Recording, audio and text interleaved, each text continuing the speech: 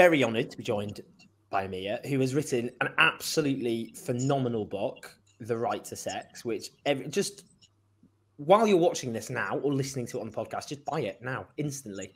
Boom, like that. It is absolutely brilliant. It will always be topical, but so I was going to say it's particularly topical right now, but actually I think it's one of those books which, regardless of the circumstances, will always have themes which are particularly salient. But thank you so much for joining us. Thanks so much for having me here, Owen. So I think what is on a lot of people's minds at the moment is the horrific events which taken place in Plymouth, in which 5 people have died. And we obviously, there was an investigation in process, with all those caveats aside, but we know that the gunman posted videos online which clearly subscribe to incel ideology. Do you just want to explain for people clearly? Because some of the news reports on this have not been helpful, I would say. They kind of talk about incel being like some sort of coherent, cohesive group or movement, which isn't obviously true, but some people might not know that. So do you just want to unpack your kind of reaction to what these events and what it tells us, and what do we mean by incel? What does that actually mean? Because there's so much confusing coverage for lots of people. Right. So literally speaking, the word incel is just a shortening of involuntary celibate. So it's supposed to pick out any person who involuntarily isn't having sex or maybe has never had sex. In practice, though, it picks out a member of a very specific subculture. So I don't think of incels as any kind of political movement, but I do think they constitute a subcultural phenomenon of typically young men who are extremely angry and disenchanted by, as they see it, their marginalization within like the sexual economy and their low status within a sexual hierarchy. And they, unfortunately, very frequently act out this perspective violently by killing people. So Elliot Rodgers, probably the most high profile case, but we also had the Toronto van attack, and now we have what happened at Plymouth. So there's a very kind of clear connection between the radicalization that happens online in these online forums with actual material action. And it was striking in these videos. I mean, he was 22 and was speaking as though his life was over. It was too late to salvage. But part of what he was talking about in these misogynistic videos, which he posted online, was, again, this incel ideology, which, I mean, maybe just unpack this a bit. It's this idea that that 80% of women they're going after 20% of the most attractive men, and therefore leaving lots of other men deprived of what they see as their right to sex. Right, exactly. And I mean, so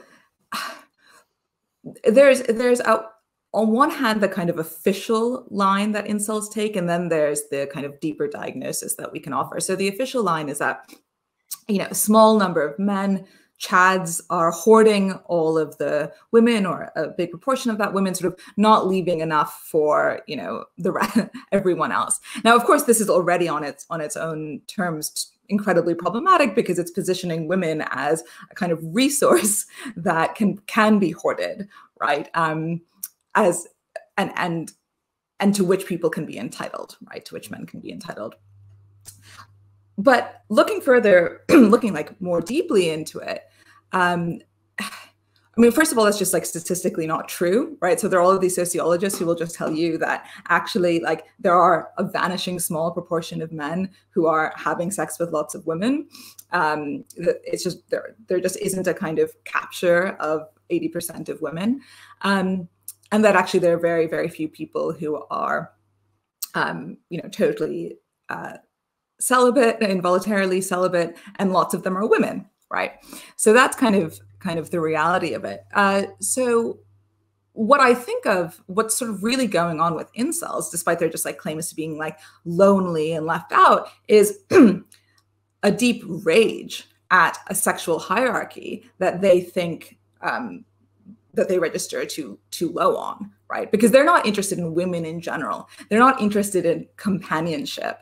They're not interested in like mutuality or recognition. What they're interested in is acquiring a certain kind of high status woman, right? A woman who they think of as accruing to them a certain amount of social capital. So they're very interested in, you know, what they like Stacey's, right? So white, blonde, like stereotypically attractive, skinny women. Those are the women they want. So these things, the incel discourse can wear the veneer of the cry of loneliness, but fundamentally what I think it's about is about hierarchy.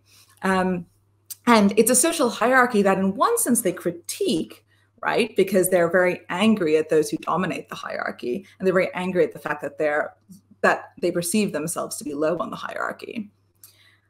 At the same time, they're not actually interested in dismantling that hierarchy or any other, right? So they're very invested in, for example, hierarchies of women, racial hierarchies, hierarchies of attractiveness, hierarchies of class. So Elliot Rodger was obsessed with the fact that he was from a very wealthy family. He talked about the fact that he was supposedly descended from British aristocrats. He hated young Black men who were more romantically successful than him. So in a way, they're like halfway to a kind of radical critique, but then they bluntly drop off the cliff of just extremism and entitlement. I mean, that issue of racialization, I'm interested in. Partly, I mean, this is an odd thing for me to suddenly throw in, but I will throw it in because I thought it was I found it quite an interesting insight. There was a viral alt-right meme that in the first book that I wrote, which is called Chaz, the Demonization of the Working Class. Wonderful book. Well, you know, it is what it is. But 10 years old. But no, but it's really, okay, this is really bizarre to have to unpack this. And a lot of people are going to go, okay, left field, but it makes sense. There is a theory online which has been popularized on 4chan, which is, for those who don't know, a website where often incel ideology and alt-right ideologies are propagated, that I was turned gay because I walked in on my girlfriend having sex with a Black man, and that I was turned on by this experience, and that's what I was cooked. Maybe explain that, and that's what turned me gay. Now, I don't know why. I mean, there is a large section of the alt-right community who believe this is something which quite randomly appears in a book about the demonization of working class communities. It's really bad. It's like, it's not. It contains multitudes. It does, yeah. But what's going on there? Because they specifically made, so they were like, I was cooked, and that's what turned me into a gay man. And they made the racialization, you know, of the fact it was a Black man who was having sex with my girlfriend. That was key to the whole narrative. What's going on there? Yeah. Well, I think the thought is that, you know, when you encountered your white girlfriend with this, you know, fictional Black man, you came to realize that you couldn't possibly live up to the demands and norms of masculinity, right? Which like this Black man does.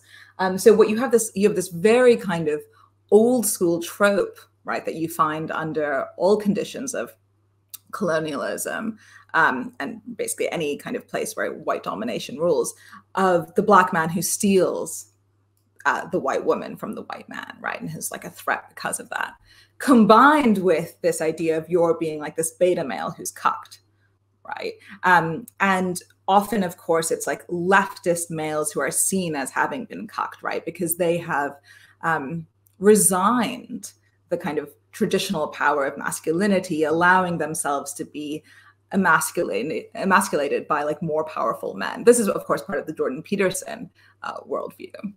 So that's what happened to you, Owen. I have an explanation. Honestly, it's completely. I get it. Every week or so, someone pops up with that as a fact.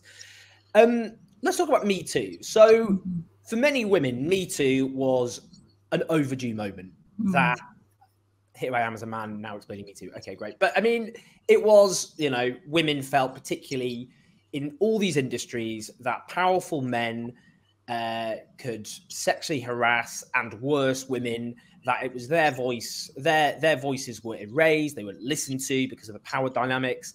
And finally, they had a platform in which they could finally be believed and take on those systemic, institutionalized forms of, often outright male violence against women within those industries, sexual harassment, and so on. What's your thoughts on that? Because Me Too became, time's up. That's what the slogan was, because it is finally, now we suddenly have some power that we've been deprived of, and this is going to change the dynamics, or has to change the dynamics forever. What's your take on that? Yeah, I mean, I think it's undeniable that Me Too had this extraordinary power. I mean, it was like possibly the first internet moment of mass consciousness raising. I mean, really genuinely mass, right? In the sense that it was very mainstream. Although I think it's important to note that while Me Too made a lot of headway in the US and the UK and other countries like India and Japan, it was sort of less successful in some other countries, or just penetrated less into other countries. And I think there's a kind of interesting story there.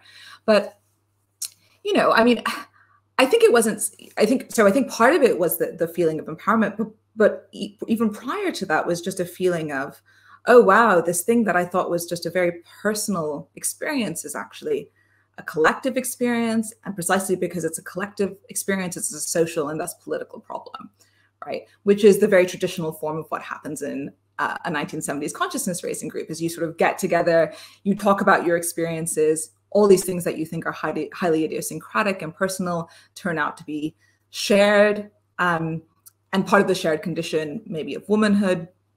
And that recognition is the first step towards addressing a kind of underlying social and political reality. And so that's a very heady and empowering feeling, I think, when you have a moment like that. But those moments have their limits. I mean, consciousness raising has its limits. I mean, I think the basic limit to Me Too is that it focuses on what all women have in common, right? And you might think, well, this is exactly what feminism should do, right? So just about every woman who's worked or been in a university or really any kind of public setting has experienced sexual harassment of one form or another. And so it holds out the promise of being this kind of great unifying experience. But the problem with the focus on what all women have in common, sort of paradoxically, is that it detracts, or it can detract, from what afflicts the worst off women. So just like take sexual harassment at work. I mean, for the worst off women, even just thinking about the US and the UK, for the worst off women in Anglo-America, sexual harassment is just not the worst thing about their jobs. It's just one element in this kind of broader matrix of oppression at work, right? Which involves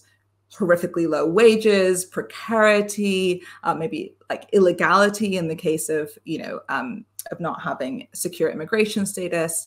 And then so the focus on sexual harassment will never begin to disentangle all of that, right? What sort of devastates the working lives of most working women. So you can sort of see this kind of logic playing out again and again through the history of kind of feminist movements, but also, working class movements, anti-racist movements. Like anytime you just focus on what like every person in a certain kind of oppressed group has in common, you're going to be kind of, I think, systematically obscuring what makes like the worst off members of that class the worst off. And I think that's more or less what has happened to Me Too. I mean, there's a huge amount of focus on, what makes the working lives of Hollywood actresses really bad. And I'm not denying that those lives are really, their working lives are horrifically impaired by sexism. They are. But like, what are we going to do about the women who like clean the bathrooms of Hollywood? That can very easily drift out of the conversation. Of course, there have been people who have been pushing Me Too in precisely that direction. But I don't think that has been the mainstream thrust of Me Too. And there's a kind of obvious reason, like people want to talk about themselves in politics. And because the self is exciting, the self is the center of one's own world. And making that kind of transformative political movement from where you're like, okay, right, you've had this experience, but how do we link up this experience with all of these other people you need to stand in solidarity with? That's an organizing challenge. And I don't think it's one that like the leaders of Me Too have really confronted. Because the class relationships that exist within society were replicated in the Me Too movement. So the priorities, which are undeniable, that exist within Me Too, so that Me Too raised, focused on the conditions facing the most privileged. Yeah. Yeah. And I think it's interesting, you know, so in thinking about, you know, the conversation about whether like Me Too has gone too far, which is, I think, a terrible way of thinking about it, right? Like Me Too is not something that is just moving in a single direction. It contains lots of different possibilities and potentialities within it, right? But, you know, there have been various feminists, often like queer feminists, who've been critical of what they see as a certain kind of punitive carceral logic within Me Too. I mean, so someone like Masha Gessen, a New Yorker writer and like queer activist, you know, has written in about the way in which like Me Too can like in some cases sort of takes the form of a sex panic. And Gessen says, look, on one hand, as someone who's been subjected to a lot of sexual harassment by men, like I'm on the side of Me Too. And on the other hand, like as a queer person, I like panic when I sniff a sex panic, right? And I think there's a certain kind of mainstream Me Too feminist who wants to just disregard those kind of worries that come from like queer feminists or like feminists of color, poor feminists, as just being kind of like reactionary and on the side of male power. On that point, the kind of carceral point, I suppose. I mean, one of the key slogans or themes was believe women. That because, you know, if we look at the general statistics in British society, it's estimated about 400,000 women are sexually assaulted a year, 85 to 90,000 women are raped. But there is no justice in the vast majority of those cases. Some have argued that rape is essentially decriminalised in Britain because to rape is to get away with it. So what would you know, that's why I suppose a lot I mean, that's what partly underpinned this moment, wasn't it? It was the sense of men simply just are allowed to get away with it. That's, you know, that their male violence, male harassment against women is simply so pandemic, so ingrained in the social fabric that it's only in extreme or in some very few cases where there is any sort of accountability or justice. So what would your take be on that and the whole notion of believe women and some of the dynamic, the historical precedent, racial dynamics as well, which complicate this? Yeah, so I think your account of like the pull, the intuitive pull of believe women as a slogan is absolutely correct, right? So I think we can think of believe women as a kind of gesture of epistemic solidarity, right? So you know that in general, women aren't believed when they make accusations against at least certain men. Those accusations, if they're made at all in a kind of public forum, very rarely manifest in legal action or justice or remedy. And so I think that's the necessary background for understanding something like believe women, which is why the idea that somehow like the notion of believe women violates the presumption of innocence is so ridiculous. I mean, the presumption of innocence is a legal notion, right? It's like in a court of law, you've got to treat Harvey Weinstein as no more likely to assault anyone than like your grandmother. Or my grandmother, right? But that doesn't mean that like in general, that's what we need to think. Like when we're not serving on a jury, like what we should really just believe is, well, maybe Harvey Weinstein's like I can't draw any conclusions on the basis of the testimony of these, you know, dozens of women who have come out and credibly and consistently told stories that very much fit with what we could expect of an industry like Hollywood. So I think so that's the kind of pull towards believe women, and I don't want to deny the legitimacy of that pull. At the same time, as you kind of suggest, there's a problematic racial history to the presumption that we should just believe women. So obviously, men of color, especially Black men, have been historically falsely accused of rape of white women, very often by white men. So Emmett Till here, of course, is the most famous case. Just explain that case just quickly, because a lot of people won't know it.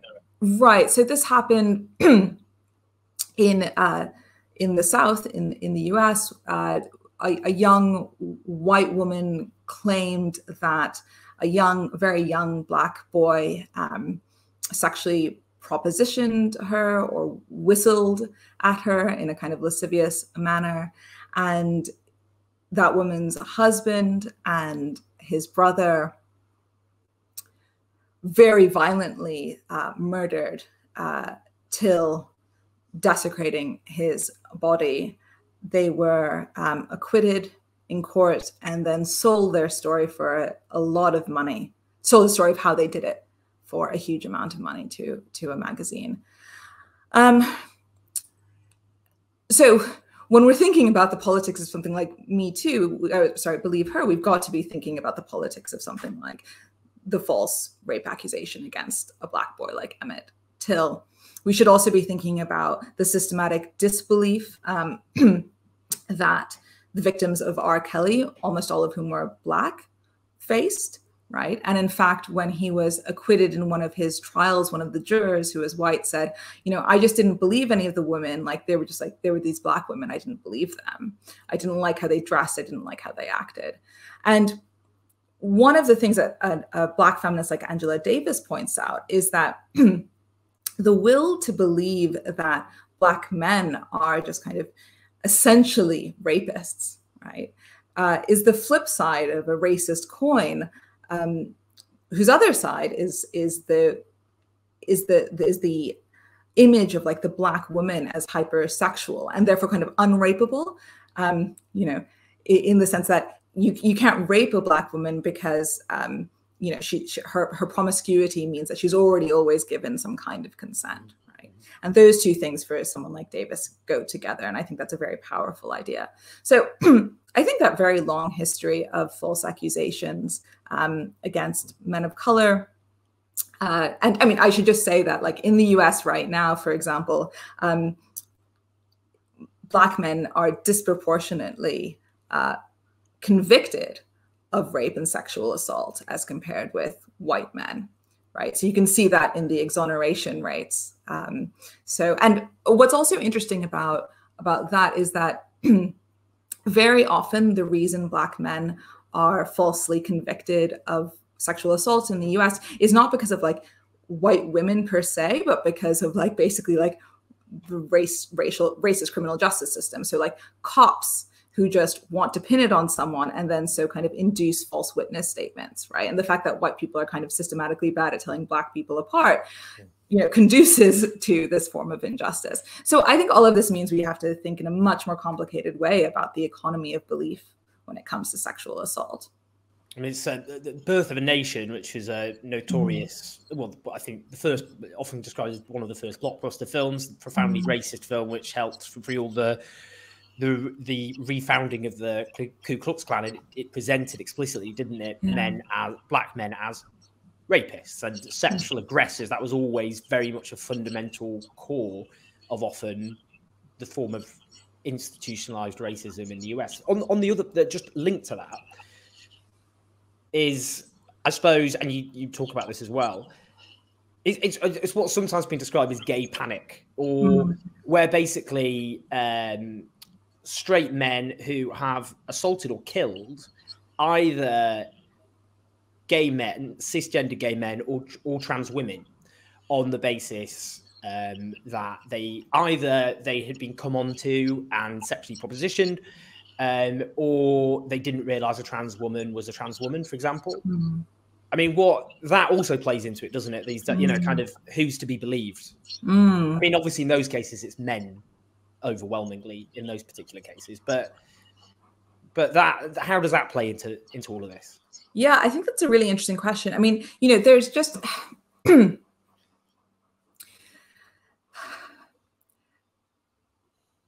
what's not going to work politically is just like a general kind of practice of total epistemic deference. And I think the left gets itself in certain kinds of trouble when it runs the very correct thought that in general, we would be better off politically if we like paid attention to the lived experience and testimony of people in oppressed social positions. Run together that thought with the thought like, oh, whenever anyone says something that something bad happened to them, we've got to like believe them, right? And I think those two thoughts need to be kind of kept separate, right? Because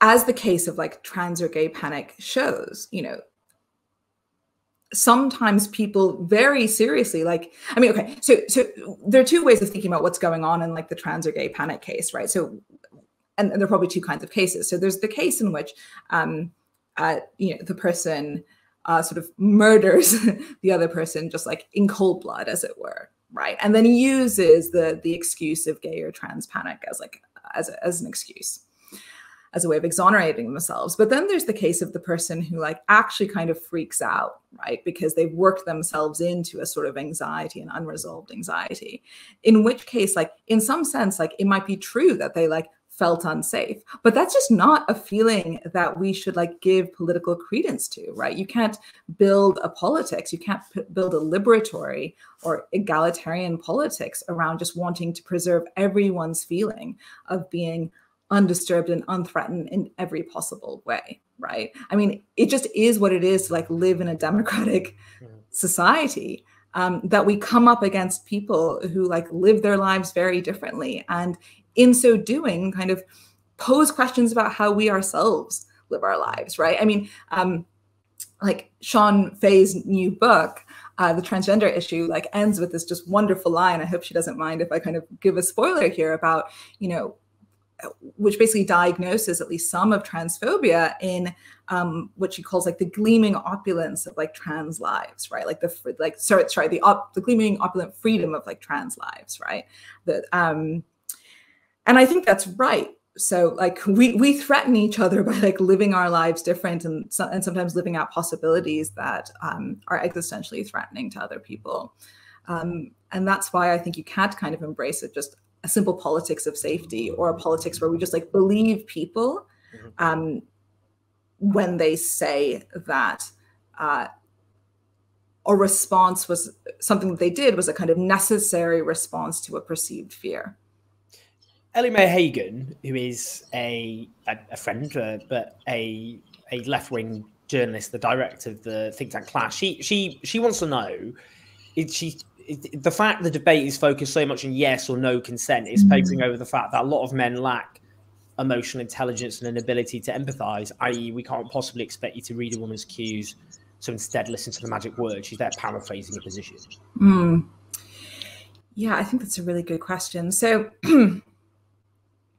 one really does hear this thought a lot from men, right? Since Me Too, this thought where, well, look, I just sort of don't know what it is women are saying. They are like so enigmatic that now I'm really anxious that totally unknowingly, unwittingly, I'm just going to be like violating these new and swiftly changing social norms and get myself in trouble. So I don't want to say that there could be no such cases, right? Like humans are complex and difficult, and sometimes we like misread each other, maybe a lot of the time. But I do want to suggest that that narrative itself is often kind of ideological. So, I mean, take someone like Louis C.K., who I write about a little bit in the book. So on one hand, he apologized, of course, and then did a set very quickly thereafter. I mean, apologized for masturbating in front of lots of women non-consensually. Apologizes and then quickly does a set after in which he is like incredibly vicious about feminists, about trans people, about Asian people and so on. And it was to a sellout crowd, by the way. So, you know, you can be canceled and still do extremely well financially. So Louis C.K., you know, wants to be one of those men who claims that, like, he just didn't know the effect he was having on these women, right? Because women are so mysterious. How could you possibly know that it's not okay to just take out your penis and masturbate in front of them, even if they've shown no interest in it? But there's this one case in which he does ask a woman, and kind of in a rhetorical way, I think, and this woman says no, and he turns bright red. And I just think that's interesting. Like, why the blush? Why the blush of shame, right? When you actually go into a lot of these stories of forms of sexual harassment and abuse, what you get are these kind of telltale signs of men detecting the resistance that women are putting up and choosing to ignore it or override it.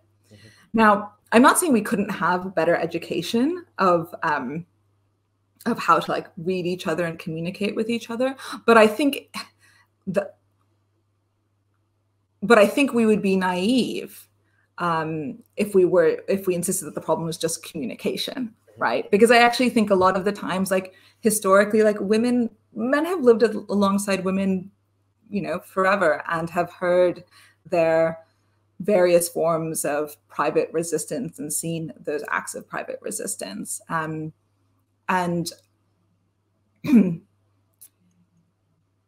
so I think that that narrative that Ellie's picking out needs to be itself interrogated. And we need to ask those men, like, really? Nothing? You have no idea what's going on? Linked, well, not linked, this in terms of consent, but also actually no, well, kink. This is coming up a fair bit. Kink. Yeah. So Kieran Goddard asked, to what extent do you think the gold standard of affirmative, joyful consent is problematized in the case of queer and kink modalities, which are often sadly explored tentatively, messily with degrees of societally imposed shame? Amru also asks, Amru Al-Qadi, often known as the stage name Glamru, do you follow them? Genuine ethical question, having read the incredible book. How do we go about understanding how our desires are politically formed without pathologizing our desires too harshly? E.g., does this lead to kink shaming, for example? Yes. Okay. So this is something I'm very concerned with, and I'll try and give my sort of my preliminary answer, but it's mostly just kind of to register a series of worries than it is to offer, especially an answer to Amri's fantastic question. So on one hand, in the book and in the essay on which from which the book gets its title, I want to, you know, reopen the kind of political critique of desire that was very popular within sort of 1970s feminism, right? And I want to do it for sort of intersectional reasons, right? Because I want us to interrogate the way in which racism or ableism or heteronormativity shapes who is desired and how they're desired and how we express our desires. And there's this worry that engaging in such a project leads to a kind of purity politics in the first personal case and a kind of moral authoritarianism in the second personal case, right? And so then all of a sudden everyone has to be engaged in a project of, like, policing their desires.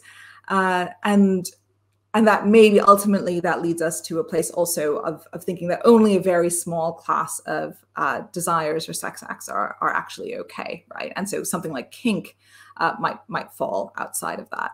I mean, I think it's important to, one thing to say is to kind of distinguish between those kind of oppressive forces that delimit who is desired from those social and political forces that shape, like, what kind of sex acts we desire. Now, of course, those two things aren't totally separable because we want to do certain sex acts with certain people. But at the same time, the thing I'm really taking issue with is the way in which certain people are coded as, like, not sexually desirable, and the way in which that kind of, like, inflects patterns of sexual desire. And I don't really want to open that up into, although I think at the same time, like, there's some kinds of sex acts. I mean, for example, like, you know, there's a kind of niche group of gay men in the US who like to play out kind of plantation fantasies, often on historic plantations where like Black men act out enslaved positions and white men, you can kind of get the drift of it. And like on its face, that's sort of politically problematic. And at the same time, like, you know, you don't want to take a critique of that and let that run into like all kind of like BDSM or all sorts of other forms of like, you know, kink, especially queer kink. So one answer to the question is, well, I just don't think that this should be a project of like interrogating other people. I think this should be like primarily a kind of project that we take on ourselves and maybe explore with our sexual partners, right? But the person who asked the first question used the phrase like joy, like I think it was like joyful affirmative consent. Yeah. And so I have this precise worry. So I worry not that a political critique of sex of the kind I want to offer narrows all sex down to like joyful affirmative sex, but that like the new affirmative consent paradigm is taking us exactly in that direction. So university students are increasingly taught in this country, in the US, elsewhere, that the only kind of sex they should be having is like not just like consensual, but like sober, wanted, mutual, constantly affirmed, you know, I mean, basically the sex that I think very few people at the age of 18 are having with each other, gay, straight, queer, whatever, right? In part simply because very few 18-year-olds, I think, have a fully resolved sense of like themselves as sexual subjects and agents. And there's got to be a place for tentativeness and messing up and making mistakes and like experimentation and trying things that then it turns out you didn't really want. And it would be, I think, very bad, very repressive, and very infantilizing if we were to try and scrub that clean. So from my perspective, the thing that's more dangerous is this kind of move towards like affirmative consent and affirmative consent codes, because I think it holds up a single ideal of sex that people, it's very hard, maybe impossible to achieve. And to make that the defining characteristic of like permissible sex, I think is bad. What I prefer, on the other hand, is the embrace of a kind of more critical relationship to our own practices of sexuality, which I would hope can steer clear of a kind of moralism, a kind of authoritarianism, but like open ourselves up to the question of like, you know, what if I just like allowed my desire to go where it wants to, rather than it being shaped by like the political forces that want to, you know, normatively circumscribe it. That's not a complete answer, but I hope it's a beginning. I think it's a very thorough answer. Pornography. Now,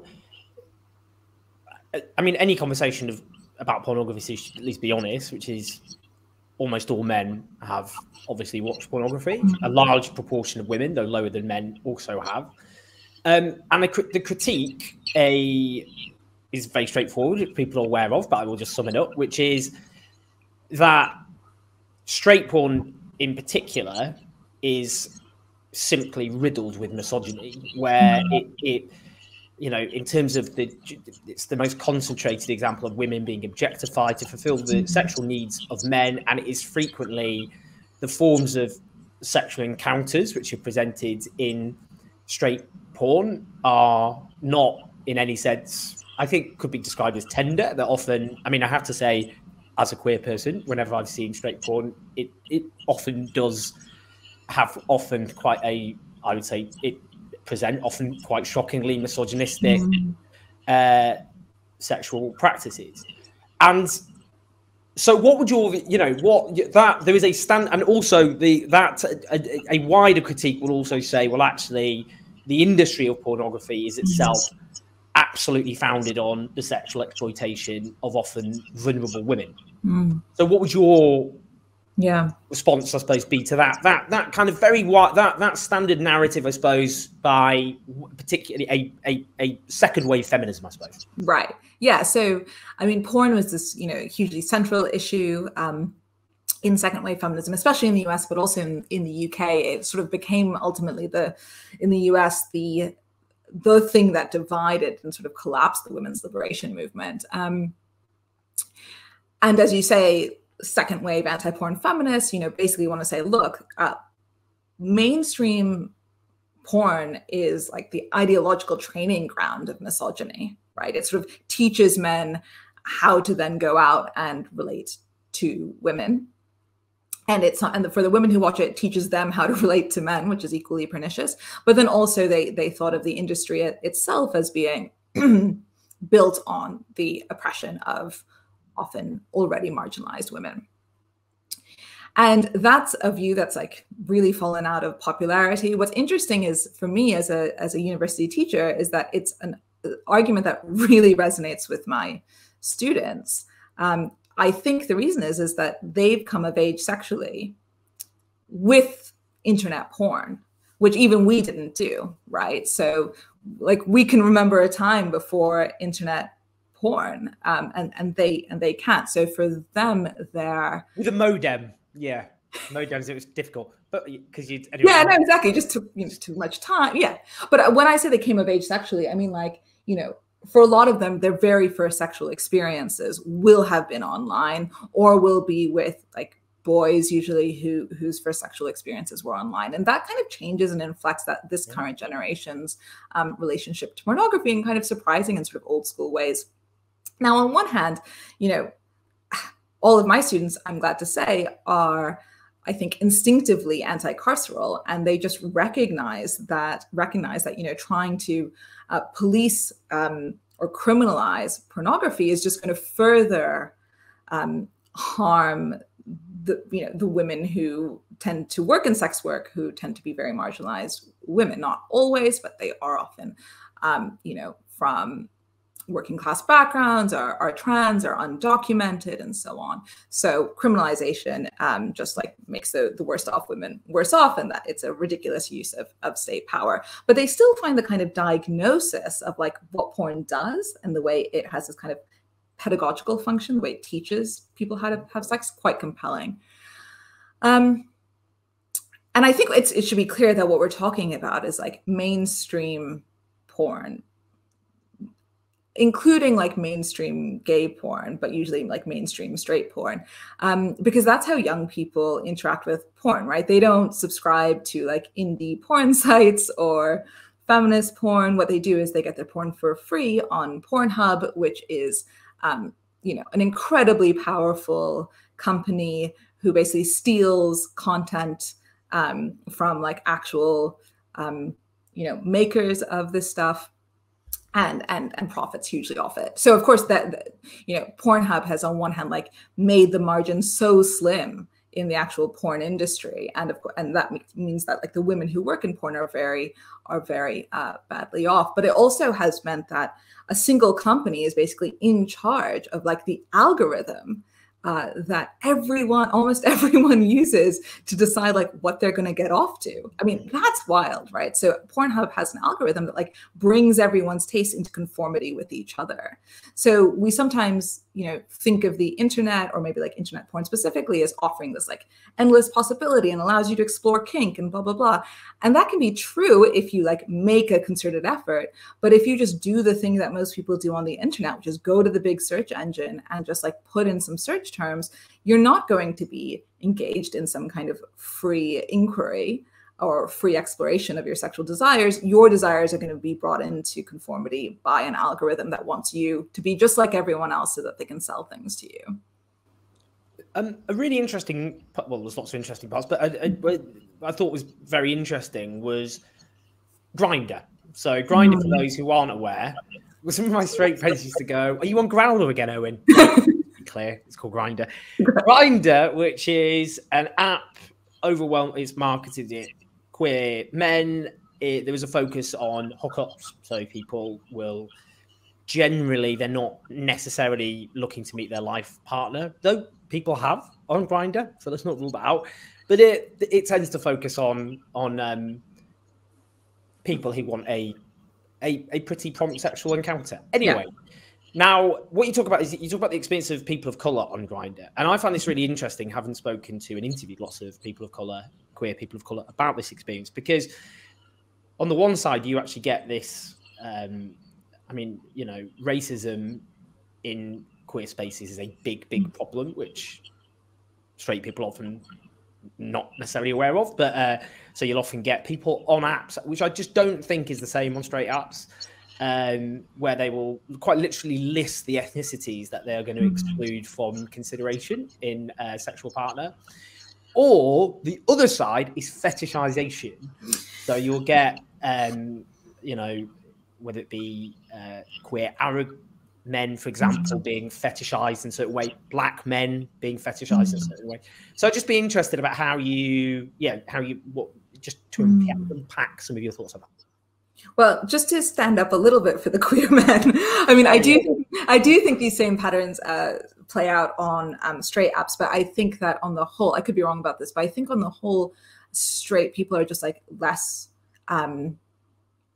open, right? So they're less likely to just like list their sexual preferences. And that's usually because, I think in part because straight dating apps at least have like the veneer of being about romance, right? To make it kind of socially acceptable for women who've been socialized that they can't just like have a sexual encounter. So to make it acceptable, you have to, you can't just boldly state your sexual preferences. And I think gay men feel like freer to just say what it is that like a lot of straight people are thinking. Yeah, because so people know a conversation in Grindr, it'll go like this: "Hey, how are you? Yeah, fine. What are you up to?" And then about maybe 2 or 3 questions in would be, "What are you into?" And then people will list the sexual encounters they're perhaps up for, their sexual role, top, bottom, verse.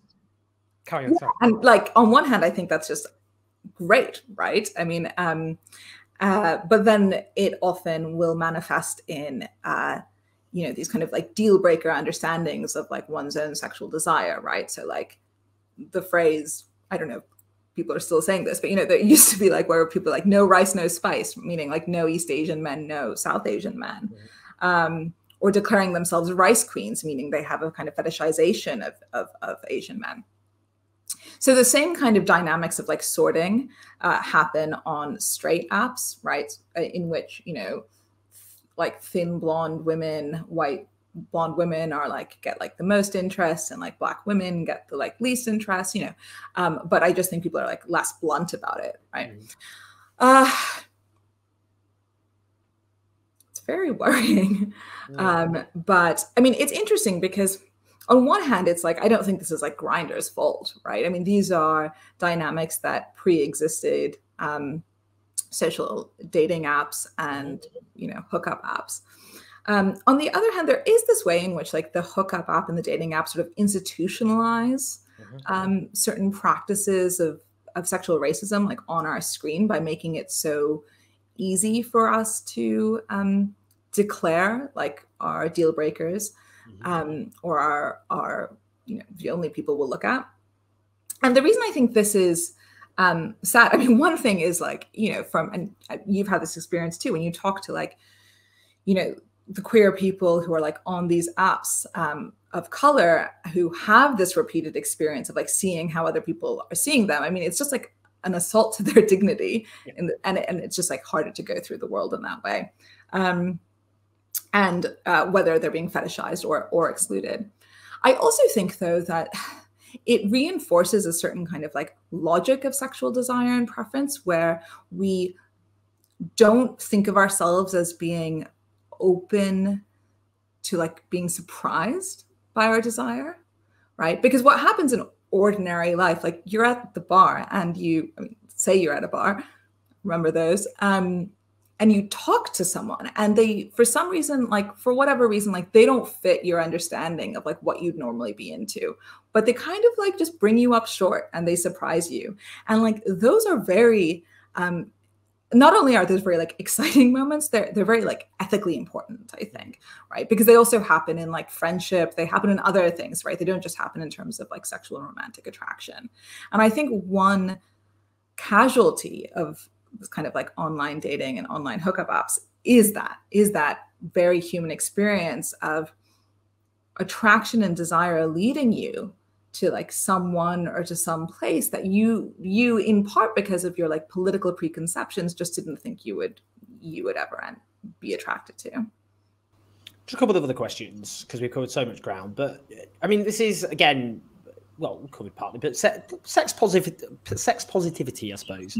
And this, again, some of the fracture lines in feminism, it kind of very much, you know, you can see these divides in feminism over other issues, but there's this particular one where you'll often get actually feminists who call themselves sex positive, and then often second wave feminists, or who style themselves as such, will say in their Twitter bios, feminist, but not the fun kind. And they will often self-describe sex positive feminists as, well, they will basically question their feminism and say, actually, this is just trying to provide a veneer of feminism to trying to, you know, surrender to the sexual whims of men and dress that up as feminism. I mean, that's it. I suppose that is essentially the argument that I keep seeing. Yeah. So I'm trying to, it's interesting when I'm trying to put to you what particular factions describe, and I'm trying to do it in a way where they can't say you've not accurately summed up that description. But that's what they'll say, I suppose. So what's your take on that? Right. I mean, so sex positive feminism emerges out of a kind of dissatisfaction with the radical feminism of the 70s. So, you know, the radical feminists of the 70s were very interested in subjecting kind of sexual desire and sexual practices and romantic practices to a kind of political critique. And at the kind of extreme, they advocated for forms of separatism, right? So not having any kind of relations with men, or political lesbianism, right? So the embrace of lesbian relationships as a way of kind of disaffiliating from heterosexuality, not simply as an expression of kind of, you know, sexual orientation. and you know, there's this like group of feminists, sort of most famously Ellen Willis, who kind of gives us the notion of like pro-sex or sex positive feminism, who felt that worldview basically reinforced the idea of women as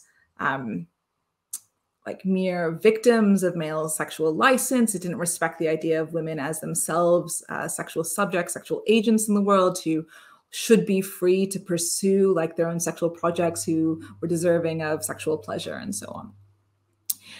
And so like that becomes this like major fault line in the 70s. And I think broadly speaking, the sex positivists have won out, right? So that's why we have a contemporary mainstream feminist discourse in which like, well, as long as it involves two consenting adults, it's okay. You know, if like you want it, then it's fine. And I think a lot of kind of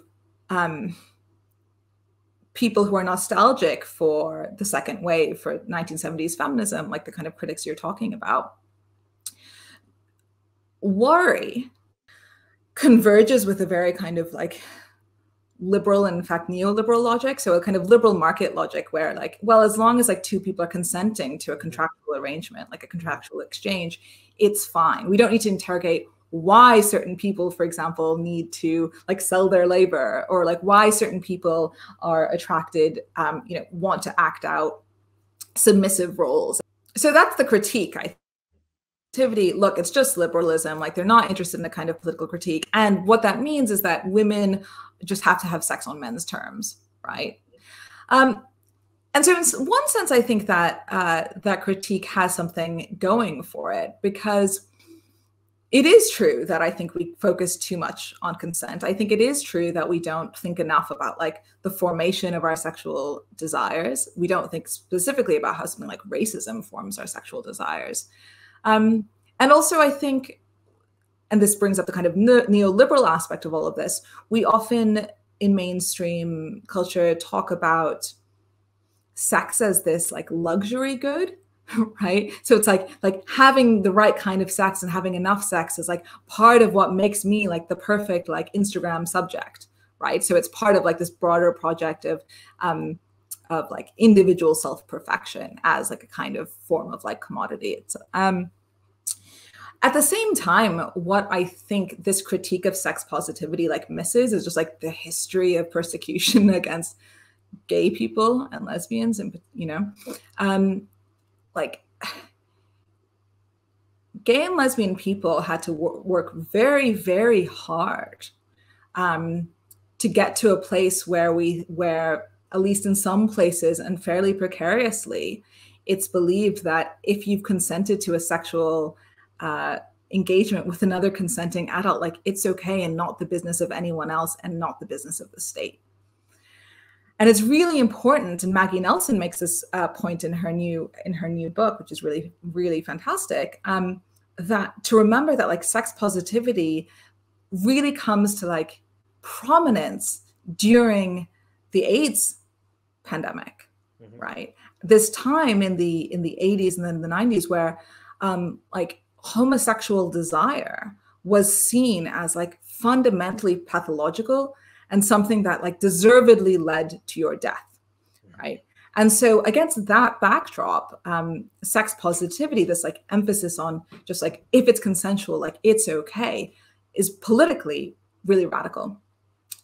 I think where we are right now in the 21st century, we're like ready to like reinterrogate sex positivity and have a more complex version of it, one that goes beyond just consent and really takes up the original kind of project of sex positivity that you see in someone like Ellen Willis, which is like demands true sexual liberation along every axis, and that wants to destabilize like heteronormative sexuality altogether, right? Like a really properly queer project. So I think sex positivity has kind of lost its queer edge and it's time for it to come back. Just before I ask my final question, I think I mean, you mentioned Sean Fay's book, The Transgender Issue, which is also coming out soon, which everyone really should read and buy. It's a brilliant book. But I am interested in your thoughts about the very British variant, I suppose. Obviously, transphobia is not a British specific problem, but the British variant of transphobia, in that, again, without glamorizing the situation in the United States, there is a clearer sense that transphobia should be, in its explicit form, associated with the Republican political right, that there is more of a consensus. It's not absolute, but there is more of a consensus ranging from centrist, liberal to left, which is trans-inclusive, that mainstream feminism is far more likely to present itself as trans-inclusive. And again, not to whitewash the politics or records of Joe Biden or Kamala Harris, but you know, the vice president of the United States has her pronouns in her Twitter bio. And one of the first acts of the government, of their administration, was an LGBTQ ordinance which restored certain rights to trans people. And then the top trend in Britain that day was Biden erases women. Just another normal day on a perfectly normal island. What do you think? Because there is a moral panic in much of the media, not just the right-wing press, the liberal press, the liberal media, and liberal commentators, which is obsessive, I would say, and increasingly radicalized. And it does often show, I think, the features of a cult, people who've been often vulnerable people. They've read material online and they've gone through lots of rabbit holes. And you can see that in terms of the way they talk and communicate, and often a very obsessive way. But it is often, you know, reproducing a lot of the rhetoric that was traditionally targeted by much of the media against cisgender, gay, and bisexual people. What's your just thoughts on what's going on and why, you know, lots of people have theories about why in Britain there is, amongst so-called progressives, liberals, even people on the left, amongst feminists, there is a divide that isn't the same in the United States. Yeah, I do. I really don't. So I don't know. I mean, there's, as you say, there's like lots of different hypotheses. I mean, I think we need a very good sociology or history of this period, which I think is only something you can really kind of do in retrospect, with a little bit more distance. I mean, you know, so someone like Sophie Lewis has talked about the specific British relationship to like its own imperial past and how that has, you know, how that plays into the culture. I mean, Andrea Long Chu and Katie Baker have both written about like online culture. I mean, Andrea Long Chu has this wonderful line where she's like, basically like, look, this has very little to do with the second wave and has everything to do with, you know, that very particular phenomenon that we call like trolling, right? Which like the internet ethnographers of the future will have to explain. Katie Baker's written about Mumsnet as an incredibly effective platform for the radicalization of women who, for like very good reason, feel justified grievance about the sidelining of like young mothers, the eradication or at least the eroding of like material state support for families and mothers, and who end up turning that legitimate grievance like against the so-called trans lobby. So I do think you're right that there is a kind of process of radicalization where you have lots of women who I think have justified grievances and then are taught to target those grievances at what in fact is like a tiny minority of the population who are, you know, disenfranchised in all sorts of ways. But I think that's only part of the story, and we haven't got the kind of complete story. Yeah, it's and of course there's like a specific story about British media and the fact that even our like so-called left organs, or like, you know, leftist mainstream organs have think that you know, well, basically have just turned over a vast amount of textual real estate to people who at once claim that what they want are like more open and difficult and honest conversations about complexities of like identity and gender and sex. But whenever they're confronted with those conversations, like shut them down in the most ideological and like policing way possible, which just gives a lie, I think, to the idea that what they're concerned about is free debate, and tells the truth, which was that they're concerned about is like, you know, the public recognition of like the rights of trans women, and to a lesser extent trans men, which they're just like less obsessed about. I mean, I'll say one thing that might be going on, just like a bit of total historical speculation. The US has had a very particular history of feminists aligning with Republicans, with conservatives, because of the porn wars. So you had very left feminists in their fight against pornography, aligning with like the Reagan administration, right? Giving testimony to Reagan's Mies Commission, working with Republican legislators to create legislation, which, you know, the feminists just wanted to outlaw porn, or not outlaw, rather, sorry, allow, you know, women who are harmed by pornography to sue pornographers. But in some cases, that legislation was also just used like to basically like criminalize homosexuality, of course, which the feminists didn't want. And so I think it's possible that feminists in the US have know more, remember better what happens when you collude with the right. And so they just are more in the practice of saying like, who are our allies here and why? And I think it's just something that like feminists in this country don't do enough of. And it's really, really politically disturbing. Just finally, because we've had such, I mean, your answers have been absolutely brilliant, and we've covered so much ground. But just finally, I mean, it's just linked to what you just said. But, you know, your people who've read your book, by the way, and all my friends who've read it are bowled over by it. It's had a big, big impact on them. It's a genuinely stunning piece of work, which I think will stand the test of time for a very, very long time. I'm just interested in what you think about some of the media responses to it and what that tells us. Well, I've been very lucky to have some fantastic readers of the book. So Zing, who wrote like a really lovely review, a profile of me for Vogue, just I thought really understood what I was trying to do in the book.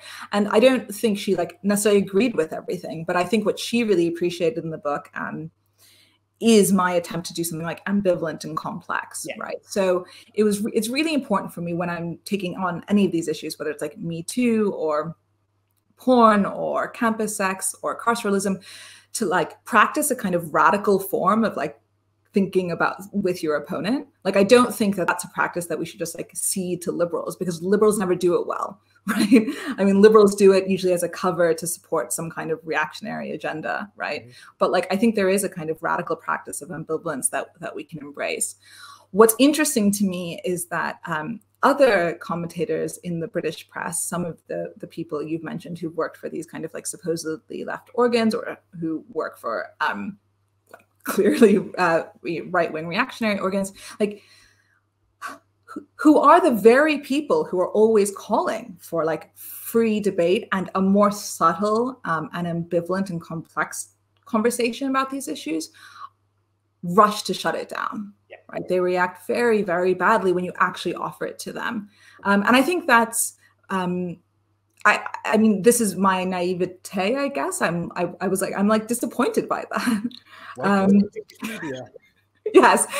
And that's why I'm saying I was naive, because this is precisely what I should have expected. No, honestly, I feel like, I mean, I've worked in this industry for 10 years and I'm not going to apologize. I've just realized I'm going to apologize on behalf of the industry. I'm given my own experience. I'm not going to apologize on behalf of an industry who there was mutual contempt between me and my own industry. Anyway, that was absolutely brilliant. Really, really appreciate it. We went through, as I've said, such a broad array of topics, which you always answered so lucidly and beautifully.